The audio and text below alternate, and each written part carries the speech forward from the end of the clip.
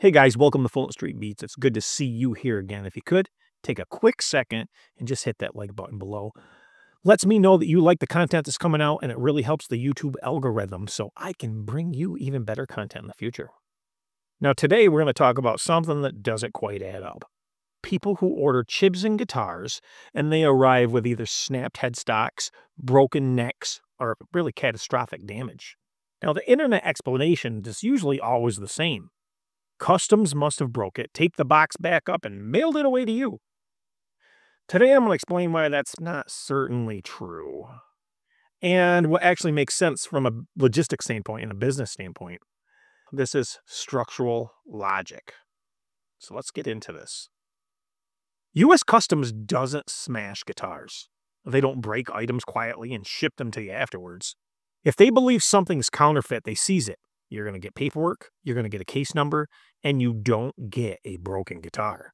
Now, that's not opinion, that's federal procedure. They either release the item or it never arrives. Now, I want you to think about this claim logically. Exactly why would a federal agency break your guitar? First, they'd be destroying private property. Yes, private property, because if they shipped it to you, it's private property. Then they'd be covering their own tracks and handing the evidence to you, the civilians. Now, does that make sense? They're going to commit a crime and hand you the evidence. Now, that doesn't align with the chain of custody requirements or legal liability, now does it? There's no incentive for customs to behave that way. There's no procedure that supports it, and no risk model supports it. I'll repeat that. No risk model would support that. They would never risk it. Here's where the real forensic question comes in. True carrier damage creates visible trauma. What do I mean by that? Well, you're going to have if you have a guitar that's broken in a box, you should have a crushed carton corners, you should have compression waves, you should have tears, punctures, maybe forklift intrusion points. But what we keep seeing is a clean, pristine box with a violently broken neck or headstock. Now, from a mechanic standpoint, that's contradictory. High-energy internal shear breaks do not usually occur without external packaging deformation. That's not a conspiracy theory. That's a force of transmission. Now, there's another myth I have to kill right here before we get going. And a lot of people still believe that these guitars are junk wood and weak. That's false. I've personally tested many of them. I left one outside in the freezing snow conditions for 11 days straight.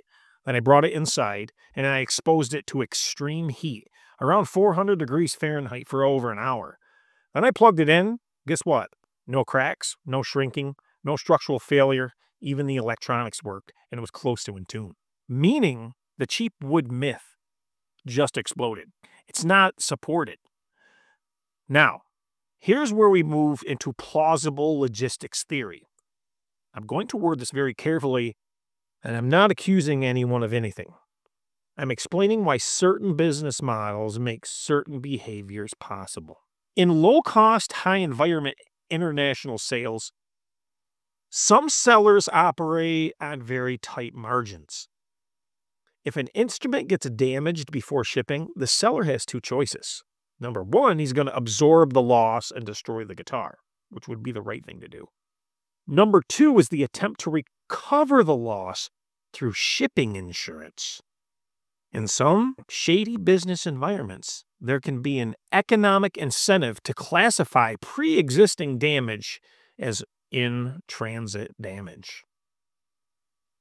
That doesn't mean it happens. It means the incentive structure exists. Now let's add another layer. Most buyers of ultra-cheap guitars won't ship a damaged one back. The return shipping often costs more than the guitar. So you have a theoretical model where the seller files a claim and the buyer keeps the guitar and nobody demands a return. That's logistically plausible scenario. Not proven, but plausible. And it explains the clean box, broken guitar contradiction better than the idea of federal agents snapping guitars in secret.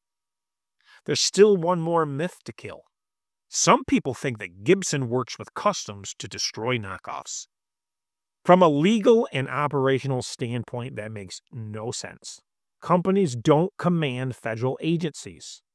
They can file intellectual property complaints, and that's real, but they don't get to tell customs to smash private property. If something like that existed, it wouldn't be a rumor. There would be indictments, congressional hearings, and federal lawsuits. The theory dies under the basic risk analysis. Now let's close with facts. Customs doesn't smash guitars and mail them. Federal agencies don't secretly damage property. The guitars are not fragile trash. What does exist is mechanical contradiction. Pristine boxes, violently broken instruments. There's only a few models that explain that. I'm not making accusations. I'm simply following physics and logistics. If this happened to you, document everything. And if you want more real-world investigations like this, subscribe to Fulton Street Beats. No myths, no fluff, just analysis. And let me know in the comment section below if this happened to you, and did the seller ask you for pictures of the guitar to file a shipping claim? All right, guys. Thanks for watching. Bye.